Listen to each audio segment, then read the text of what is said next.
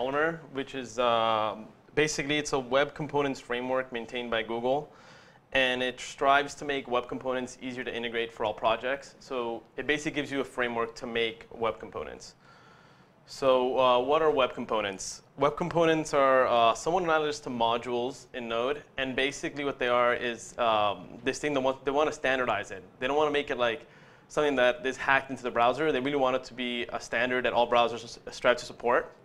And they basically make it so you can modularize HTML tags. So the main problem right now with the web that a lot of people talked about is basically you go to any site, you right-click source, and what do you get? A ton of divs of classes, IDs, craziness, a ton of spans, and you don't really know what's going on. With HTML, all you're going to see is divs, spans, classes, and IDs, and you don't really know what they're referring to, which div has what functionality, why. You'd have to go look down their code. It's not very good unless it's very well commented or something else. Secondly, it's very hard to share resources. Right now, I'm sure a lot of us have used specific directives or certain modules for Angular, and you have to go find them, and you have to make sure it integrates with your version of Angular, and maybe doesn't overwrite some other thing you have in your project. And then you have to learn how to integrate it, and then it might use some weird hacks to get around certain things. What if you could just use element tags? What if you could just download element tags and require them and use them? And lastly, a lot of problems keep being resolved, right? But what if you could also share them, just like NPM modules? So now, when you solve a problem, you don't have to keep resolving these problems, and you can just add and remove HTML tags from your index.html or whatever you're using to change your code. Now, there are some cons right now. First, there's awkward browser support because they're trying to get standardized, but there's a lot of rebuttal, I guess. Like a lot of people don't really think they're the future, even though Google does, and so do a couple other companies. Second, they're pretty new, so it's hard to find a lot of information on them. And so if you have any problems like making web components on Stack Overflow, there's like, I don't know, maybe a couple hundred. That's it. And then it's changing very quickly. Like Polymer just released the 1.0 recently, and before that, it was a massive change. Like people have to rewrite everything if they use Polymer. So definitely wouldn't recommend using it for production or anything like that. So specifically, how does Polymer help you make web components? So it gives you a framework, and just makes it super easy to just get started. So I'm going to have a code demo here so you can get started. So give me 1 second. So basically, here's this basic server that I have up. Let me make sure I have the right one up. OK.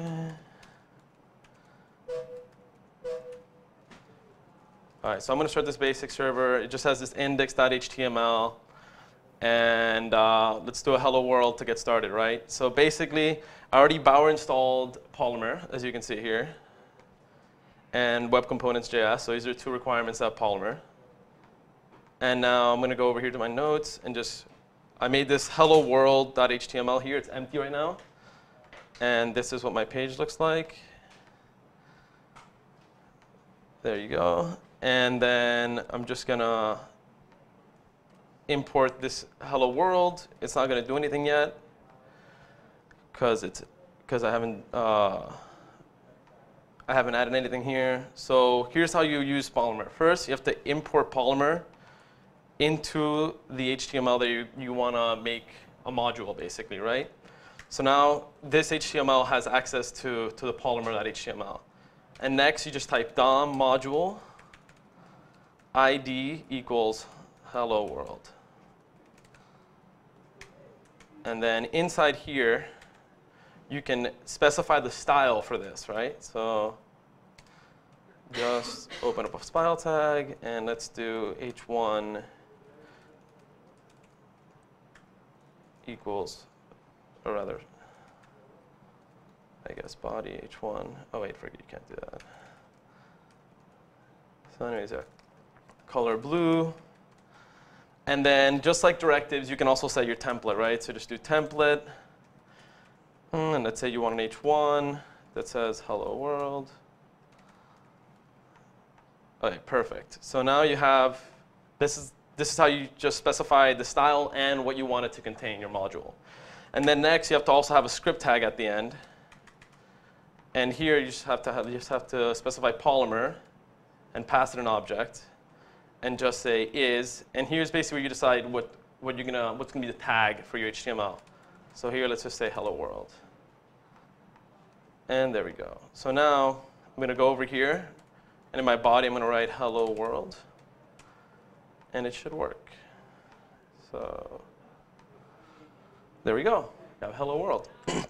Perfect. Now obviously that's not the most impressive thing, right? You wouldn't really make this module, but there's some cool things you can do, right? So in this Polymer object, you can then add properties, right?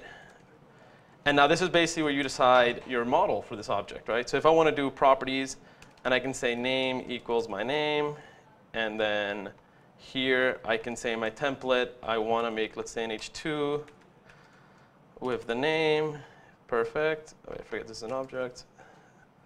So then if I go over to index.html and just add name equals Alex. Oh, sorry, I messed up here. This is supposed to be string. So there we go. And now here I added my name. And there we go. Appears on the screen. Perfect. So I guess from there you can see this can get way more complicated as you add stuff to your properties and make it all modular. So the really cool part about Polymer, though, that I found is just there's already a ton of resources, and you can basically, it's super easy to install new ones. So for example, here's a really cool one I found while researching this. I know a lot of people were having trouble integrating some maps and learning the Google Maps API. So here's an example of how easy this can be with Polymer. So I'm going to go to the Polymer website. Really nice. Go to Element Catalog. And here we have a couple pre-made ones. Let's go to the Google ones. And then here you see Google Maps somewhere around here. Perfect. So we have the Google Maps. We can read all this if we want. But what's really interesting is you just have to click over here, this bower command. And we're just going to install it. So let me shut off my server real quick. Install it. Perfect. Start my server again. And now is this the one? No, it's not. All right, so now I want to have this map appear on my screen. What do? So all I'm going to do is I'm going to go over here. I'm just going to import it. So now it's in my bower folder. I have the Google Maps, and I have this other stuff that it depends on. So I have this Google Map. I just brought it into my index.html.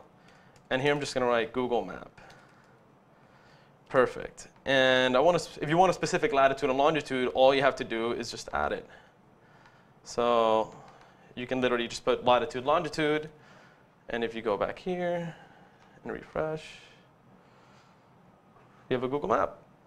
Super easy. You don't have to do any JavaScript, anything. All you have to do is pass it on as a directive. And even cooler, the Google Maps is obviously way more complex than my Hello World. So it has a really cool dependency called Google Marker. So if you look inside it, you can literally set a marker just by putting another web component inside it. So now inside Google Map, I put another web component that references in Google Maps. It's in its properties file. And now I can just refresh. And there we have a marker. I wonder where that is. Where could that be? And we're going to, oh, look, full stack. Perfect. And that's how easy it was to put a new marker. All I did was put title full stack, and it made my marker where I wanted it to be. And there you go. So here's some of the code I was using. Just visible. And then this is an example of the Google Maps code that's more complex. So you see inside their template, they have another Polymer. Just how mine was only an H1 of Hello World, but here you can see they put another template with its own properties inside. So you can see how complex these web components can get. And then these are some of the properties in the Google Maps one, and that's how they do what they do. And then, yeah, to wrap up, Polymer's currently at the forefront of web components. I think they're actually like the only framework or one of the only frameworks that do this. It already has a solid amount of built-in, as you saw here. Like, there's all these Google ones, so anything Google, anything feeds, and they have a lot of other ones. And most importantly, increases the versatility of HTML and makes it clear to read your code. Now, when somebody goes to my site, if they page source, they can see very clearly this is a Google Map, and this is what it's doing. And that's it.